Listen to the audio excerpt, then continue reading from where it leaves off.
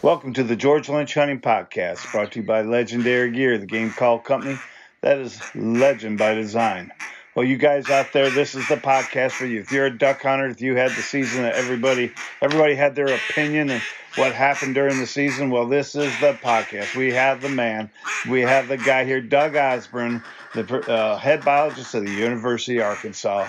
We got him on the podcast today, Doug. We're going to ask him the questions and listen to his response of everybody's questions. What happened to the mallards this year? So, hey, Doug, it's great to have you on board, bud. Yeah, good morning, George. Good to hear from you. Good to hear from you, my friend. I know we were sitting there talking. We've been gone turkey hunting. I was out scouting this morning. It's been a great year, but you had a little tough time, you were telling me, in Tennessee. Yeah.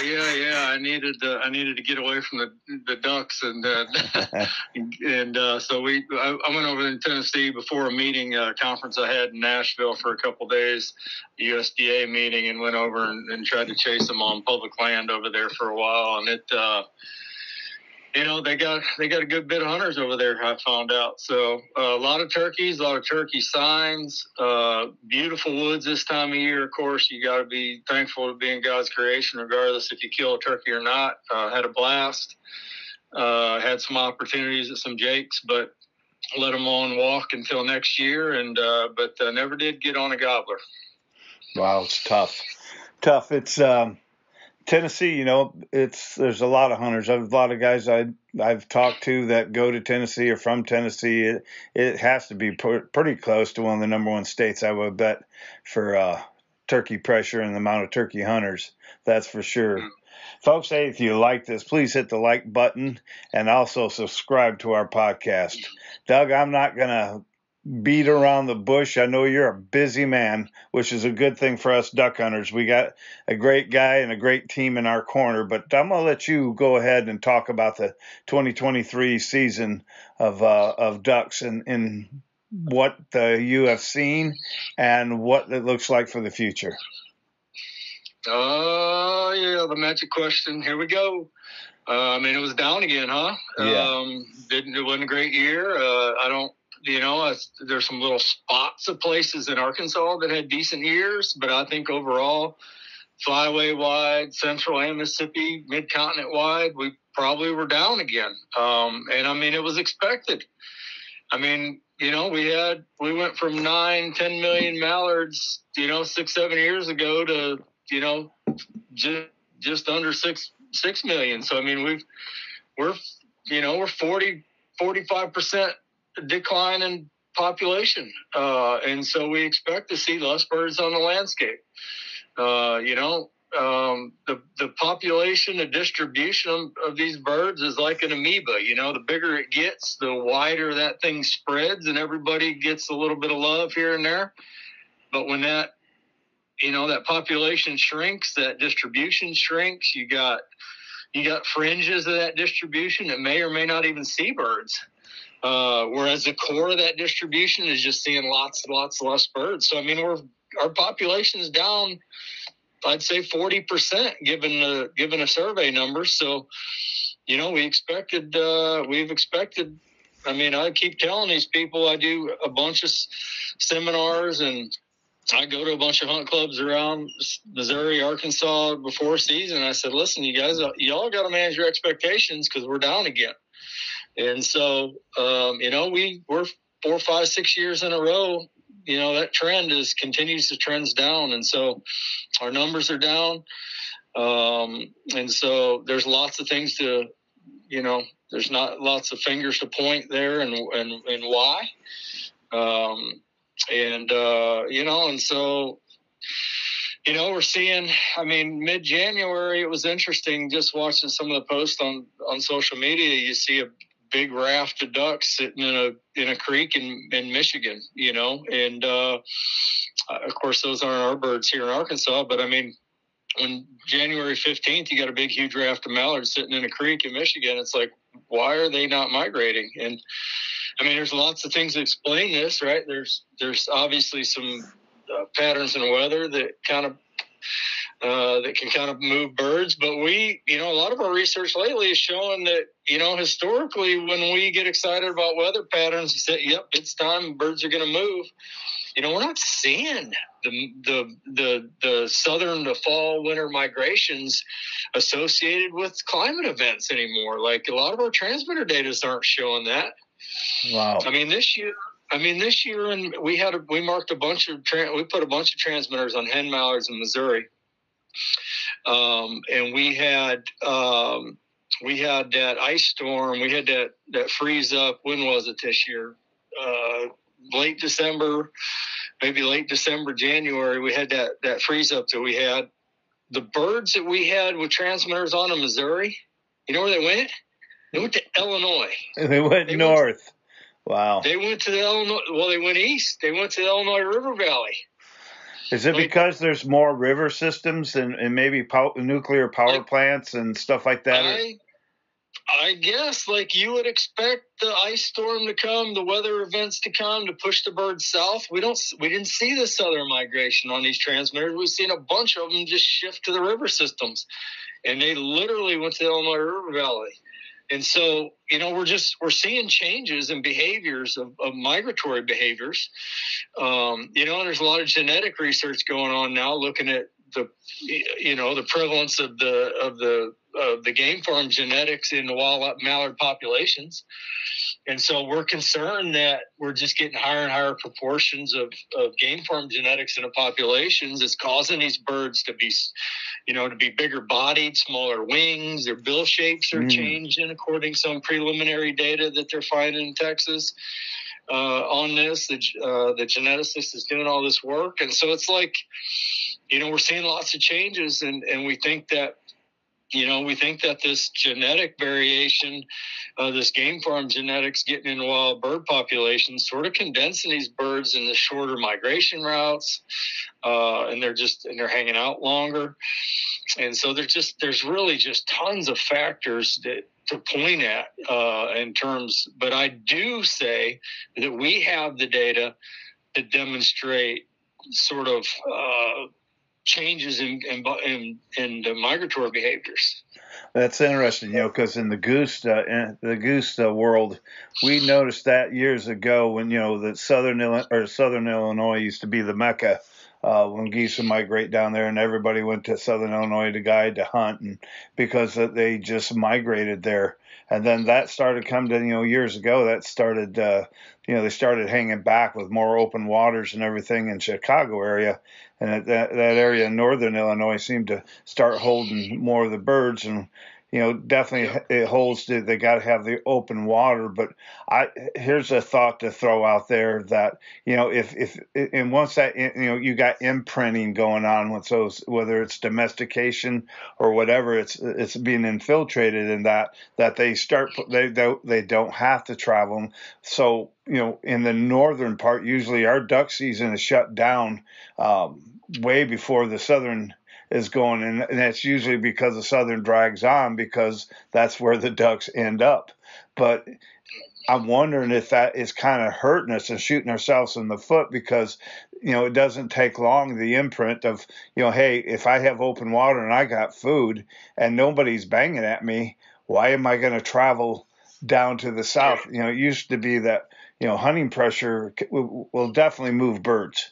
And the opportunity of open water in food availability, but if they're not being banged at, it's hard to get them to leave. Yeah. So, do you think there's any possibility of that? Yeah. Maybe the northern states that they open later and stay open to help maybe push those birds back south. Yeah, no, definitely. I mean, George, this, but I grew up in Illinois, but I mean, that where you're at in Illinois, I mean, they don't get the 6 and 8 inch ice anymore that they once did. It froze, and it's froze all winter, and then you get snow cover, and you got ice and snow cover. There's no food. The birds move. Now we get a little ice event that lasts 3 or 4 days, and then it thaws out again. And during that ice event, half the time you don't even have snow, so the birds can still access food. Energetically, it's more beneficial for them just to hunker down and don't spend any energy that's their body style. They're going to get to the wintering ground. They're going to fatten up. They're going to stuff some fat reserves in corners of their body, so when they need it and they don't have food, they can live for a few days. Right. And so energetically, they just need to hunker down. This is what we've seen. We've studied this on with a group from Tennessee, Colin's lab, and I had worked together on a couple of papers looking at what are these birds doing during these extreme weather events, these huge ice events that last. How long does the extreme weather event push them out? Because we know this sort of normal sort of weather patterns don't seem to move them. And so we studied that, and we found that these birds will hunker down for 4, 5, 6 days before, and at some point they're going to nearly starve to death, and then if it's still froze, they got to go. But for the front end of that storm, it's best that they hunker down. And so, I mean, we found so much just energy conservation. These birds are they're trying to save their stored energy during that event because these storms and these cold spells are not lasting as long as they once did. We're not getting as thick and hard as ice as we once did. And so, these birds are adapting to that, and they know, and they're going to sit it out and wait. And it's better than leaving and going trying to find somewhere else that may or may not be froze or may not have food for them, and then they spend a bunch of energy getting there. It's very interesting you say that. But when I lived and had my shop with lynch mob calls in Michigan, I lived right with 2 waterfowl hunt clubs in my backyard, and we were right off the Lake Erie. And I remember our biologist there. It was our late season of goose that came in, and we had gotten some storms. But, this is southern Michigan, northern Ohio. And back at the hunt club, we found several ducks that were dead. We figured they must have starved to death. And just like you said, they hunkered down and just thought they'd wait the cold instead of taking the natural of flying south. But, we found in southern farm ground, we found dead ducks from starving that didn't move out of the storm. Yeah, we found that same thing when we were doing the green-winged teal project a few years ago. We had devices, and we found a device that looked like it was dead in a ditch. And we went and looked at it, and there were about 40 or 50 dead teal laying in that crate. And so they all piled in there, hunkered down, tried to conserve energy, and they starved to death. Yeah. Wow. Yep. So what's the answer? Well, I mean, the extreme weather events seem to maybe getting more frequent a bit, and the moderate sort of winter events and the moderate Arctic fronts that kind of push through aren't enough to freeze and cover the ground in snow and move the birds. And so, they're changing. The risk of moving during any migration event because of the high hunting pressure across the landscape too is, there's that risk, that trade-off, that they need to strategize as an individual that wants to increase fitness and ability to carry its genetics on and to breed. And so, I mean, I think we're just seeing lots of behavioral changes in birds that, what can we can't do much about sort of these weather events, but. And you and I've talked in the past, and I've got, this has just got to be tough for you and your team. So you're trying to, we had spoke, that COVID was really hurt with those couple years in COVID that you weren't allowed, to attain any information. So when we came out of that trend and we were going to get back in the cycle, we really didn't know where we're going to be because of COVID. And so you get to, where does one draw the line to know that, okay, we're down 40%, but is that 40% because, number one, they're not migrating, or is it two, we have a depletion of ducks, maybe from, whether they're having that avian flu or I don't know. Yeah. Well, that 40% decline is from population surveys on the breeding grounds. Gotcha. Yeah. So we know that's abundance. I mean, that's a reflection of abundance anyway. I would say in those data that the Fish and Wildlife Service produced, and I think they would agree that the actual estimate, the number itself, is probably, has a lot of air in it, has some air in it, but it's the trends that we're seeing from year to year. Yep. That's very important, and that we continue. We know there's some assumptions that we have to make in making those estimates, but as long as we consistently do it, we know that those trends is what's important. And the trend line in the last 6 years is about the is about the slope of the roof of your house, and how much longer can it continue to go? And so everybody continues to say it's habitat related, it's breeding habitat related. Well, it's going to come back, but we continue to drain wetlands in Canada. The weather continuously gets warmer. We're planting nuttall trees in Missouri and areas that never really had all that many nuttalls before, and so we're seeing species shifting north. We're seeing duck species shifting north, but we're also seeing plants and trees and everything else that can live further north that never once lived there. So now we're growing grains further north that never. I was at this conference in Nashville, and they're talking about growing rice in Wisconsin. I was going to say where they're going to grow rice. And it's not the wild rice. I mean, they're talking about planting cultivated rice grains in Wisconsin. And it's like, hey, when does this happen? And so, we continue to see those patterns and changes. And so we're at the point where, we really do have a decline in population. And it likely is, I am definitely on the habitat train. That I believe it's related to breeding habitat conditions. But when are we going to get a hold on it? Like, there's two components. There's one that we can't control so much, the weather and the rainfall and the snowfall that's going to fill these ponds. But the drainage of these prairie ponds and the tillage of the grasslands associated with all these ponds, we can control. So if they continue to say, harvest doesn't matter, that population dynamics is driven by prairie breeding habitat, when are we going to get the prairie breeding habitat under control to the point where these populations can rebound?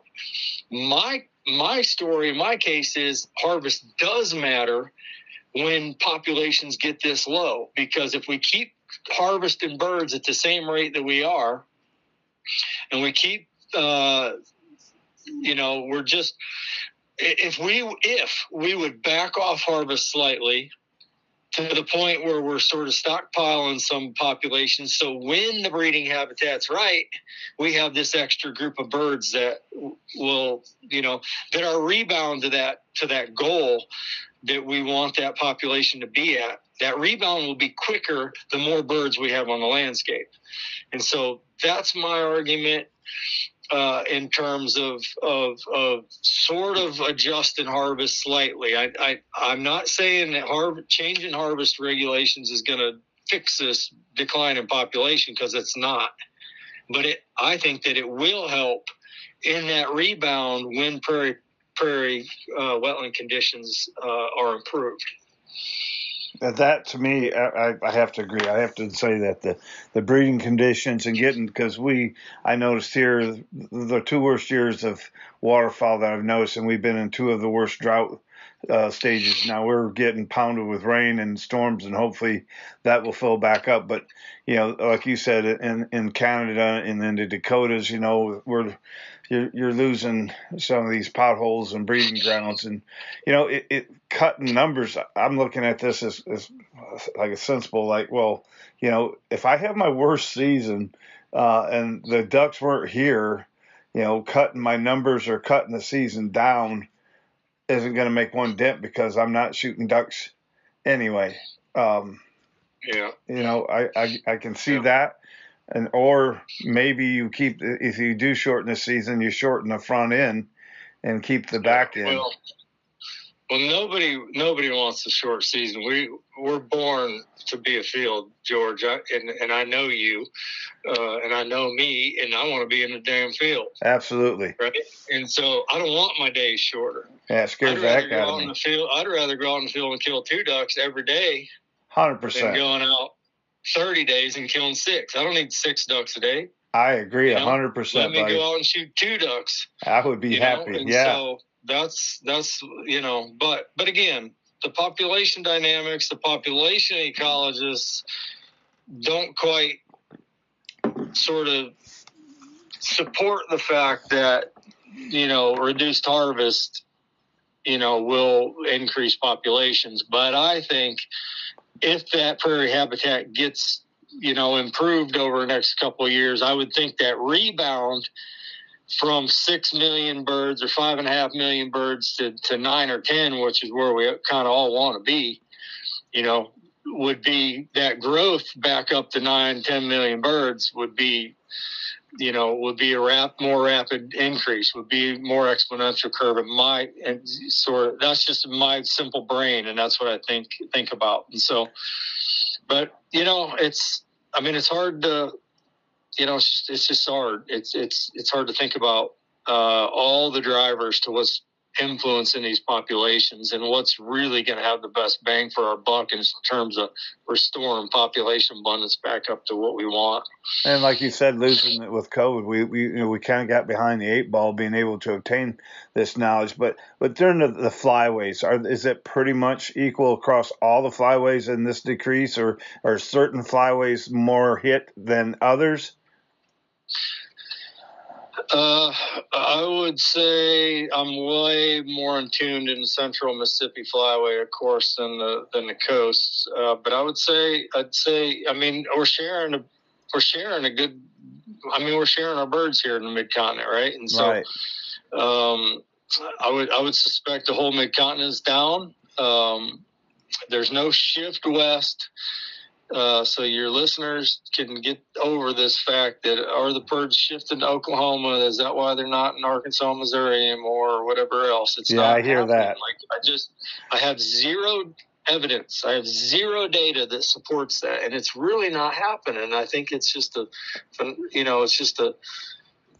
word of mouth that everybody's going to run over to Oklahoma, and there's a bunch of spots over there. Now all of a sudden it's got no popular place and it's opened up, but we're not really seeing a shift west or east. We're definitely seeing a shift, towards the Mid-Continent in our overall harvest. Yeah, that's probably thanks to social media and outfitters in Oklahoma telling you that ducks are here. Yeah.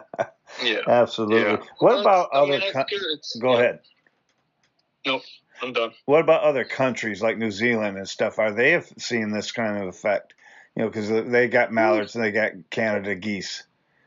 Yeah. I don't know how well I can speak on that, to be honest. Yeah. I think overall, though, globally, we're probably seeing less and less migration. I've talked to a lot of folks that hunt Argentina, and it just appears down there, too, that they're concerned about overall numbers. They're concerned about, how many can we be harvesting and be sustainable. And I hear a lot about, it seems like, patterns in migration. Our local movements are changing because really a lot of those birds aren't sort of continental wide migrants like we're dealing with here. And yeah.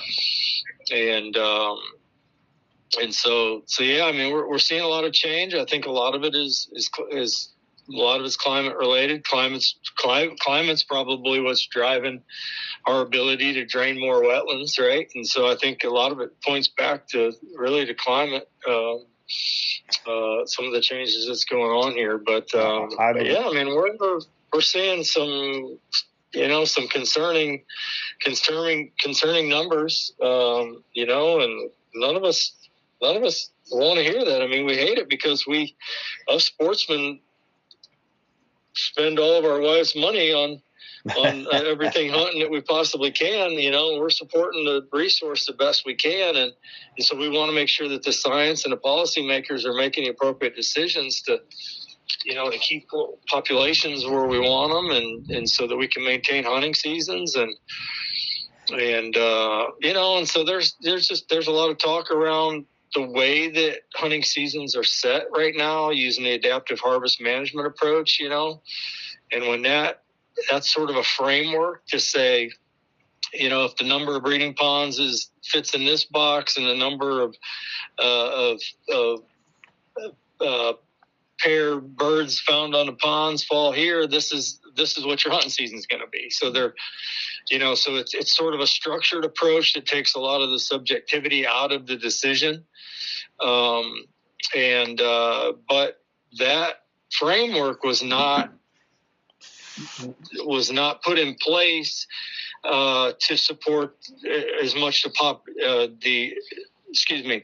that framework really doesn't. It was set to maximize opportunity for hunters, and so we're trying to provide as much hunting opportunity as possible, and that's how it's framed. But it's not sensitive enough. When we have a 40% decline in our population of birds, it's not detecting that decline in population and saying, hey, we need to be adaptive. We got to back off hunting. That's not what our framework currently does. And so we got a 40% decline in overall population, but yet we're still in a liberal season for this next hunting season all across the Midwest, the mid-continent flyways. And so it's slightly concerning that the framework that we use to set harvest regulations doesn't all that much take into account the resource and the condition of the population at that time. And so just because it's not sensitive enough. And so I think there's some changes coming. There's a lot of young, really good population ecologist scientists coming up that's starting to make some noise on different types of models that can help drive what hunting season should look like, so that we can maintain a goal of 8-10 million birds, whatever that might be in the mid-continent. So I think there's there's a lot of noise now. There's some rumbling. There's states that are making changes to hunting policies right now that don't follow the federal guidelines, right? The feds say you can shoot 6 ducks, but any of the states can say, hey, I don't want to shoot 6. We're going to shoot 5. States are allowed to do less than what the Fed policy allows. And so, we've seen this year the Texas has taken the conservation order out of goose season. No more conservation goose hunting in Texas. Right. And that's Texas made their own decision. Yeah. They say, hey, we're going to be more conservative here because we don't think, we think that we don't have enough birds or whatever ultimately decision. They don't think that the conservation order is needed anymore. I think, it may have achieved its goal and say, hey, we personally don't think it needs to be, we don't need to be chasing birds in, the end of January, February here and stirring all the other birds, all the water, the dabbling ducks up and all that. So whatever decisions ultimately of why that was done, but we're starting to see some states be leaders in the field and say, hey, we've seen enough. We're done. And that's what Texas has done with the conservation order. We're currently going through the regulation process right now, in Arkansas, hunting regulation through the commission. And right now they have proposed in Arkansas to reduce the hen bag limit to 1 instead of 2. And so,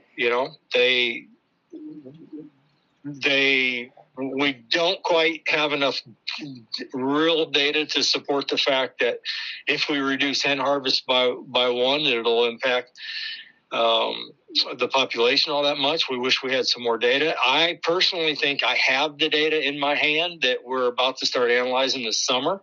And so I think we hopefully can support that decision within the next year and say, hey, this is why we think it's really a good idea. So we hope that the state would go ahead and the commissioners would vote on the 1 hen for this year. Give us a chance to do this analysis. Be a little bit proactive, right, instead of reactive on things. Right. Let's be a little proactive and say, hey, we don't shoot hen turkeys, do we?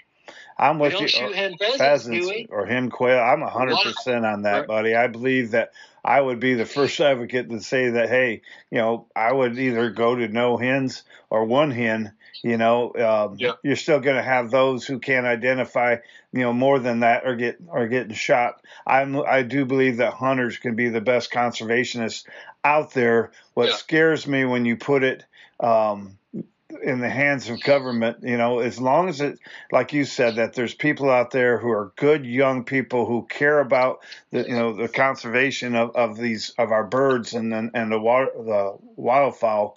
If decisions are being made based on facts and not politics. And when they're based on, it's always what scares me with the government. I'm just going to say, once they take something away, and especially in today's age when you're worried about guns and everything else, that, trying to get that back. But when you got people out there who are, it's sound facts that, hey, I'm the first one in there. I just want to be out there and being able to sit in the field. I don't have to, shoot a whole limit, and I don't base my success that every time I'm out there that I have clobbered a bunch of ducks or everything like that. Man, I would be happy, if you shot your 2 or 3 ducks or whatever they come to, and shoot a couple geese, and I mean that's a great day for anybody. Yeah. Greed is terrible. I think in Arkansas, the 1 hen limit could work. The birds are as green and as brown as possible here. I mean, if you're careful, they change the number of points on a deer to have a certain amount of points before you can shoot it on public land. There may have been some complaints at first, but people are seeing the response of the population and say, "Hey, we're getting bigger deer." Yeah, and you're going to take the time, and you're going to make sure you can tell how many points that deer has, or if that goblin bird has a long beard or a little short stubby beard, if you're going to shoot it or not. So it's like, why can't we take a second and make sure we're taking and putting good shots on mallard ducks? And that we take an opportunity to shoot the green ones when we can. Absolutely. And so there's going to be accidents. I know we all kill hens, and so we can't take the limit completely away. But we think this far south in the flyway that can work. It may be tougher clean up north when birds are still not fully molted out and all that stuff. So it may not work continent wide. But if we can do it in some portions of the country in a flyway, then we think, if they say, why if it's a hen mallard, it's got a chance to lay eggs, why should we just kill it when there's other potential opportunities to shoot the drakes if we can? And it's like, let's give her a chance. She may die on the prairies anyway. A predator may get her, but hey, let's not make it the gun. But if I kill her, she definitely isn't going to make it. Yeah, that's the way I looked at it. The gun, her downfall. Yep. I agree with that 100%. When we were up in Saskatchewan the first week of September, we went up there and we filmed a show with Bushnell Prairie Pursuit. It's on their Wild TV channel, and Greg Toogood, and went up there, and man, we hunted way north of Yorkton, Saskatchewan. That was awesome. We knew we were early, and I said this has got to be a Canada goose hunt, because I don't want to get in shooting ducks. And the first morning we sat there, and those guys, they went their round of shooting ducks, and I looked at them. I said, guys, I'm not shooting. I can't see I'm gonna have a hard time seeing a greenhead. And I'm not just going to shoot ducks, when it's just me. You got to have a conscience, and then also you got to have some morals and response. So you know what? They had no problem. We didn't shoot ducks just because, I'm not just going to blast ducks and hope that they're green, because they're immature. They weren't even, so you're right. It is up to the hunter to be responsible. We have to stand and make good ethical decisions, and the government can't stand there, and you guys can't stand there, and, we have to take some responsibility. Yeah. Man, it's our sport. We love this. We all of us hunters want to harvest, take a nice bag of ducks home with us, But we also want good duck hunting next year and 10 years, and for our kids and whatever else. And so I think, it's all of our responsibilities to think about the decisions that we make as individuals. And I could say, I really think that we should have a 3 duck limit, or 2 duck limit a day, and that's it. And so me as a person, I should just go out and stop shooting 4 ducks a day and start shooting 2 and unloading my gun and say, I'm good with that. I'm happy with 2 ducks. That's all. That's about what my family will, consume anyway. If I had that many ducks in the fridge, that's about how many we'll eat. We don't, and just Just make sure that I'm consuming what I know too many hunters that don't even eat ducks. That's and it's truth. like they want to go out and shoot their 6 ducks, but their family don't even eat them. But it's all ego. That's sort of like, I know it's a sport, but also it's, let's consume our game and make sure that we're being responsible conservationists in the whole. That's a great point. I mean, the turkey population, when you've seen people complaining, they were going down. And, my wife and I could legally shoot 4 turkeys here in Iowa, and we were shooting some great turkeys, average weight of 27 pounds on our last 4 turkeys. But when the population started declining, then we shot 1 apiece. And then in the worst year ever that I've seen, you know what? I never shot a turkey. She never shot a turkey. We just, I like to get up in the morning and hear those gobbles throughout the woods. And when you get a season where you don't hear gobbling, then you know something's wrong and you can lose it. I know on social media that also after the snow goose season, I heard guys talking that they saw birds up in the Dakotas and stuff and on the water holes that were walking like they were lethargic. And so guys were claiming that the birds were going through the avian flu. There was a bunch of talk on that. Was there anything in your studies that, say, this is true or not true or anything?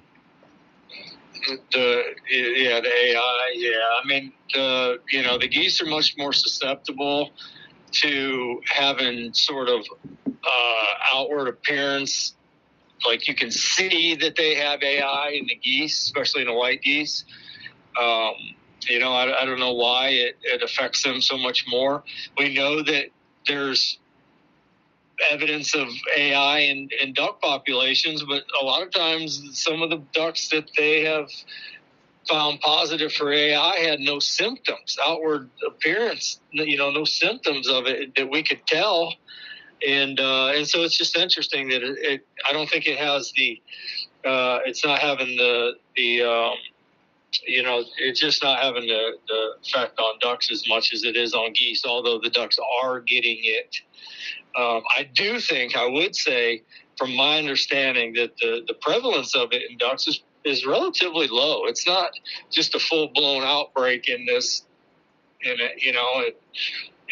then in geese, I think it's pretty spotty, but when it hits a flock, I think it can have pretty good detrimental impacts on a good number of birds. And so AI comes and goes, but it's definitely the high path AI is definitely something that they've been concerned about, and other, I know some folks in Alaska and Louisiana study are pretty good, and Georgia, some folks there that do the analysis, but they're head deep in some of that and the impacts it may have on various aspects of the population or breeding and that kind of thing, and so they're looking at it, but yeah, that's just another piece of the puzzle. I mean, everything wants to kill a duck, and that's the truth. Disease and habitat wants to kill a duck, and a mammal and a hunter, and turtles. No chance, Yeah, turtles. So people don't realize. We just got to make good decisions, I think, as conservationists. I had a good friend in Michigan had a big pond, and he would he would always tell the story every year that when the baby ducks were on their ponds and stuff, that the snapping turtles would eliminate almost every baby duck that was on the pond. Yeah. Mother Nature's cruel. Definitely, yeah. Well, Doug, I appreciate, buddy. Yeah. Anything you want to add that you're working in? Anything new?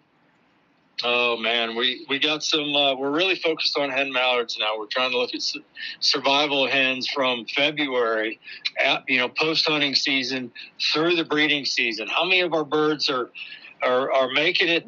How many of these hens are making it to the prairies? Are they stopping? Are they breeding within the prairies? What pattern? Are they?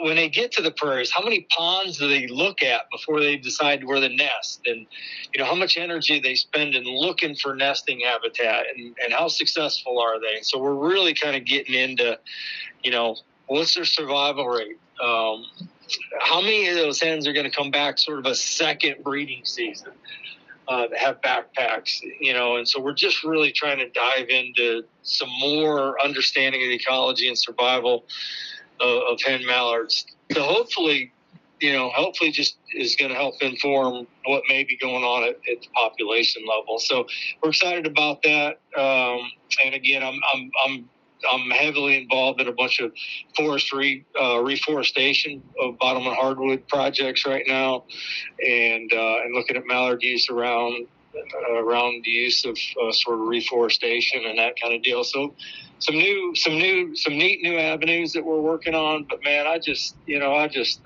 grateful for all the folks that work for me and awesome students that come in and with brilliant ideas and hard work ethic and that kind of thing. And just, I'm happy to, that my students are getting jobs in natural resource fields and management agencies, and they're going to be the next ones that are making these management decisions. So I'm kind of, I'll fill their ear with as much information I can now so that they, to help them in the future. But I look forward to a bunch of my students, being in management roles. Well, you're definitely putting a bunch of young men and women in some great positions with some great knowledge, and hopefully will be in the help of protecting the future of our waterfowl.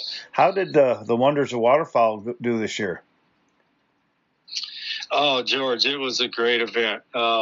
Tiffany, my wife, does this 4-H event with the Wonders of Waterfowl and teaches these kids about, about all the ecology and threats of the species. And boy, her event fills up so quickly. She limits it to maybe about 50 kids in 4-H, so that they can make sure that they get good hands-on experience while they're there. They're not a number. We want them getting their hands dirty with us. We put them in waders, and some of them show up and, that don't have waders, which most of them, we don't ask them to bring them, but mostly I got size 10, 11, 12 waders. And so we got kids out there in waders that are 4 times too big, swamping around out there, digging up insects and aquatic invertebrates out of the marsh and learning to identify these things and looking for duck food. And so I think it's just, we hope that it really opens the eyes of these young kids and gets them excited about continuing to be hunting and understanding, the ecology of the duck that they are hunting. And we hope that some of these kids go into natural resource fields and, come join my program someday. So, your support of that last year was incredible. And Tiffany's just always looking for sponsors of that deal and the impact that it has on these young kids. And that's why I would recommend any of you folks listening out there, any of you guys that are sportsmen that maybe you don't have kids, this is a wonderful, Diane and I were just so proud to be part of this and would like to continue to help support where we can in the future. But this is a great opportunity, and reach out, check it out on their website. And if you'd like to donate or be a supporter of this, I highly recommend. This is a great program to contribute to. And, in other states out there, I think that all states should be doing this stuff, and all hunting areas, the people that have, for our youth, one thing, to get them away from the social medias and the pressure of life itself and all the negativity on TV and how our world is.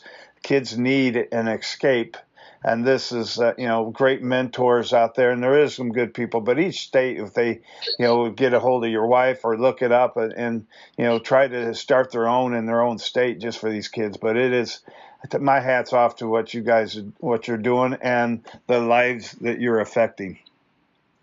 Thank you, buddy. Appreciate you. Yeah, well, thank you again, and folks. Again, if you like this podcast, hit the like button, subscribe. But I'd like to thank Doug again, spending his busy time scratching his head. This guy, you don't realize, it's a passion, that they have that creates this obsession. And it's about caring, and it's not about money. It's not about fame. It's about, being good and being the best, trying to make the best situation. But anyway, I appreciate it, Doug. And I tell you what, folks, I appreciate you. And again, check out us at legendarygearusa.com. Check out our podcast. Check out the George Lynch Hunting Podcast. I also do a podcast on the Outdoor Call Radio on Wednesday. Folks, I hope you always remember, hunt safe, hunt smart, and may the good Lord be your guide. Well, I'll be out there, rain or shining, all a part of the countryside. Bring it on, I can never get enough, because that's what legends are made of.